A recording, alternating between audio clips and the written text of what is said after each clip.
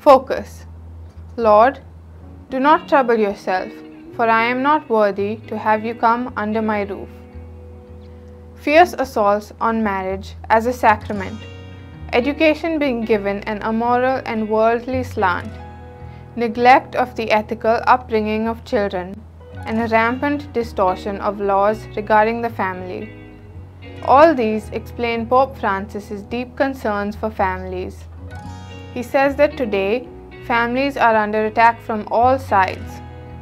Most of us know someone whose marriage has broken down.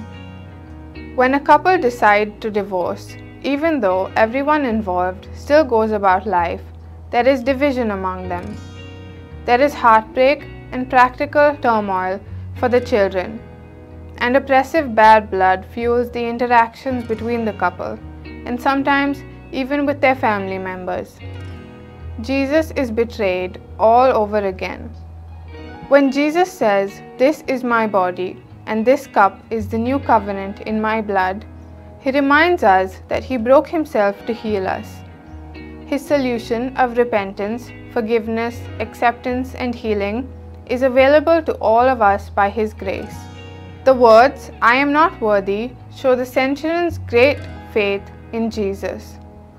When we say them, they awaken our humility, and grace can flow even into the most messed up family situation.